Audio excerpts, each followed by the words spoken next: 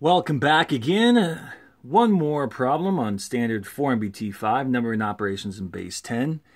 Here's the problem. Now you can see D way down here as a possible choice. It's going to get cut off a little, but then we will go through why right away that's probably not a good choice. So let's get right to it. All right, this is number 5. Here we go. A multiplication problem is shown below. 4,266 times 3. Let's do our place value table. Ones, tens, hundreds, thousands. Say it with me. Ones, tens, hundreds, thousands. Which model, key academic word, model, could represent the solution to this problem? Another word for solution is answer. Could. All right, so there's problem A, B, C, and then D, which we will get to at the very end. I'm telling you right now, D is not even close. Okay. Let's go this one, distributive multiplication property. Okay, so let's check this out. 3 times 6. This is the ones place first. Put a O. Remember, O equals ones. T equals tens. H equals hundreds. TH equals thousands. They're doing the ones place first. And I'm going to bring the problem down here so I can annotate and write and mark a little better. They're doing this one right here, which is this. That works. Plus 3 times 60. 3 times 6? Wait, this is 3 times 60. This should be 3 times 60. Why? We are in the tens place now. Ones, tens. This is not correct. Therefore, this is not correct, and then this one's not correct. They forgot all the zeros on this. Okay, so A, not correct. Next one, B, we have area model.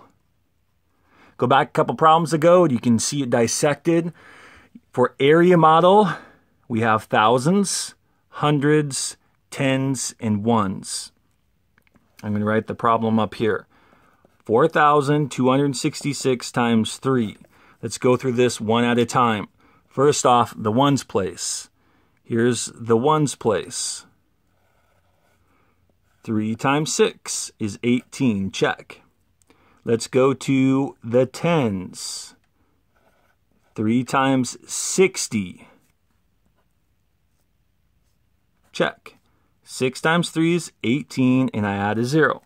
So the ones is done correctly, the tens is done correctly. Next, you will take 3 times 200. Ones, tens, hundreds. 3 times 200. Makes sense. 3 times 2 is 6. They have the 2 zeros. Check. So the hundreds is done correctly. And then the last one for the thousands. Are they doing this model correct? They have 4,000 times 3. We have 3 times 4, 1, 2, 3 zeros. 3 times 4,000. Let's see if it's right. 1, 2, 3 zeros. 1, 2, 3 zeros. Check, check, check, check, check, check. And 3 times 4 is 12. This works.